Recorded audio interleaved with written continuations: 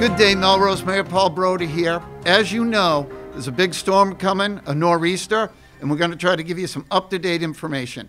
We expect it to start early this afternoon and to go into the early morning hours, perhaps 2, 3, or 4 o'clock this morning. A couple things you have to know right away. There's a parking ban going into effect at 3 o'clock this afternoon, and it will be in place till at least noon tomorrow. The other thing you need to know immediately is that trash pickup by JRM is going to be delayed 1 day. There's a lot of other things going on, and I'm going to bring in our DPW director, Elena Proakis-Ellis, to tell you a little bit more. So as the mayor said, we will have a big storm coming. We want people to stay home and stay safe if possible. We've already pre-treated the roads in preparation for the storm, and we're bringing in over 80 pieces of equipment to start our plowing operations this afternoon.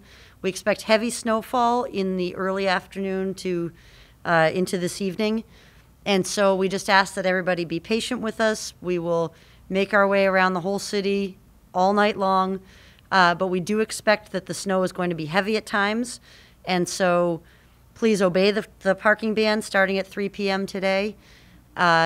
Keep your cars off the road. Try to stay off the road if you can, and that'll give us our best chance at keeping up with the storm.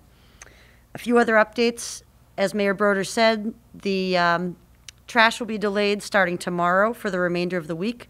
So Tuesday trash pickup will be on Wednesday, Wednesday pickup will be on Thursday, and so forth.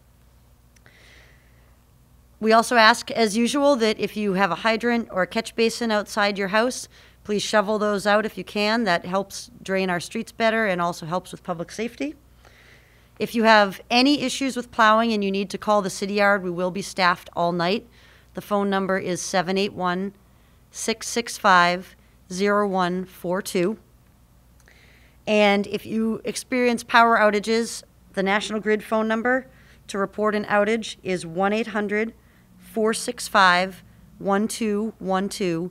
And you can also check their outage map at outagemap.ma.nationalgrid.us.com.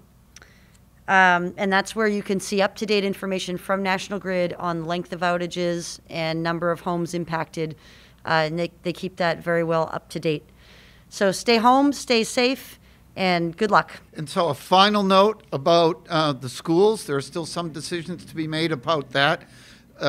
Under the new kind of remote possibilities that we have to pay attention to two things: the weather conditions and power outages, because we can't have a remote day if there is a significant power outage. I can tell you right now that schools are open today, but our after-school programming, such as education stations, will not be available, and we expect further updates, and Superintendent Kuchenberger will be reaching out to the community as soon as we know more about what we're going to be doing tomorrow. Thank you, and stay safe.